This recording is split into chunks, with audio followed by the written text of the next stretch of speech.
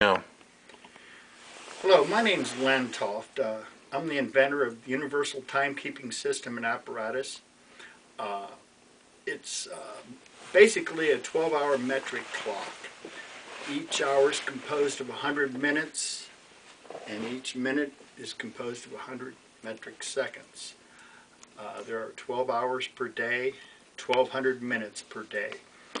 So it's a 6-to-5 ratio between 1,440 minutes of standard time and 1,200 minutes of regular time.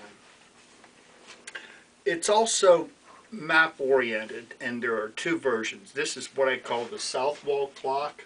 You can see the S here, the E points east, the W points west. The circle with the cross in the middle represents the Earth. So as the hour hand passes through the Earth at night, it's still pointing to the sun. So it points to the sun throughout the full revolution or rotation of the Earth per day. Right now it reads, the metric clock reads 375. This is equivalent to 11:30 a.m.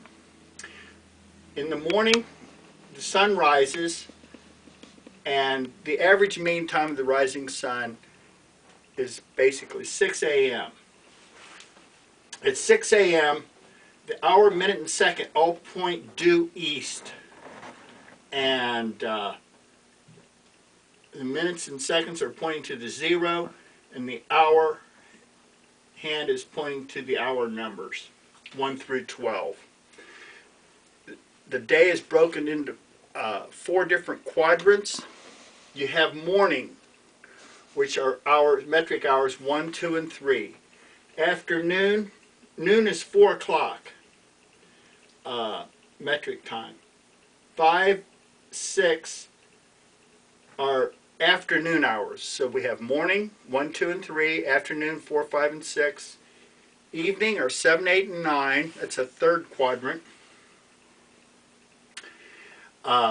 And then at midnight you have 10. Every metric hour represents an even numbered standard hour. So 11 is 2 a.m., 12 is 4 a.m., 12:50 would be 5 a.m., 12:75 would be 5:30 a.m. And then you get up to 5:59 a.m. is equivalent to 1299 metric time, and then it goes back to 1. So that's the beauty of the clock. There's only 12 hours per day. You don't duplicate 2 12-hour, 60-minute, 60-second cycles. So that's the beauty of the clock. It's logical, and the numbers have value. 1 is always a morning number, for instance. 10 is always a midnight number. So it makes a lot of sense. It's easy to convert because every 5 metric minutes are exactly 6 standard minutes. So it converts very easily. Every half hour of standard time is 25 metric minutes. So it's really fun to watch. And then the metric seconds have more. There's 120,000 seconds per day versus 86,400 on a regular clock, which is an 18 to 25 ratio. It breaks down, every aspect of this clock breaks down very well. So we're going to move over here to a project. We just are in the process of working on the dial yet. We got a temporary dial in here, but it has a pendulum which is battery operated instead of it was ran by a mainspring. And I've installed our metric south wall metric movement, which is built of really nice materials, very durable, and it also reads 375, which is equivalent to 11:30 a.m. Over here, we're going to the original version of the clock, which was what was called the north wall clock, and it ran in a counterclockwise direction.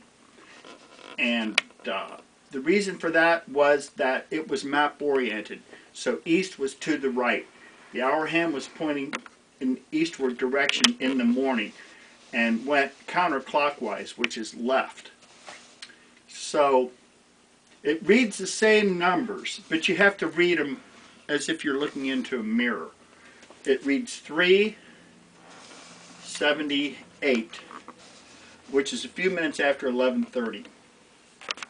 And when the minute and seconds get up to the 0, it's noon, 12 o'clock. It'll be a 4 o'clock metric. So it's the same system. It's just seeing it. If you have a north wall that you want to place one of these clocks on, we have the capability. So thank you for looking at the metricclocks.com, and we have more information, and we'll try to do another take in a few months. So we look forward to seeing you again soon. Thank you.